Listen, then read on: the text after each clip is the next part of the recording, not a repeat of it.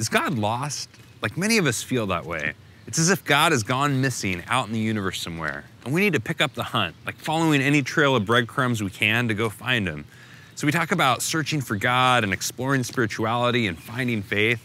What if we have it backwards and God's actually the one coming after us? What if it's not so much about hitting the trailhead and ramping up our search for God as it is about coming out of the bushes and letting him find us?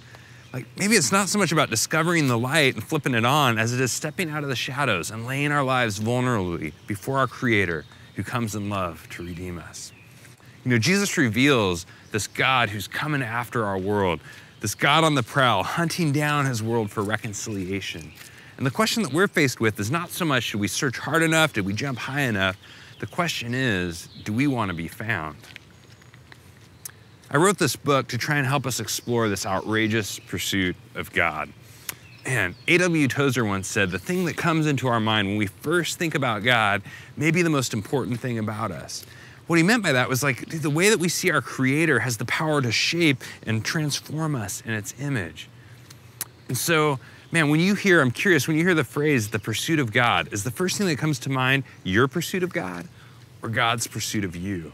If the first thing you think of is, I gotta go out and find God, my hope is to actually flip that on its head by diving deeper into the biblical story, by taking a fresh look at the robust, historic Christian faith, and encountering there a God who comes relentlessly after us in love.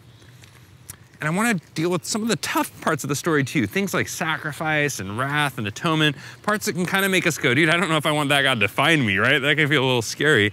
And yet I've encountered there that if we want to reclaim and kind of reframe a healthier biblical understanding of those can be some of the most powerful lenses through which we see God's love that has come for us in Christ. Francis Thompson, he wrote this famous poem back in the 19th century called The Hound of Heaven.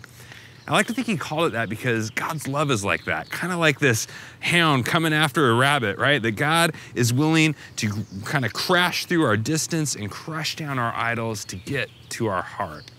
So I want to invite you to explore that God together with me. The God revealed in Jesus Christ, the God of the historic Christian faith, man, the pursuing God, and his reckless, irrational, obsessed love that's dying to bring us home.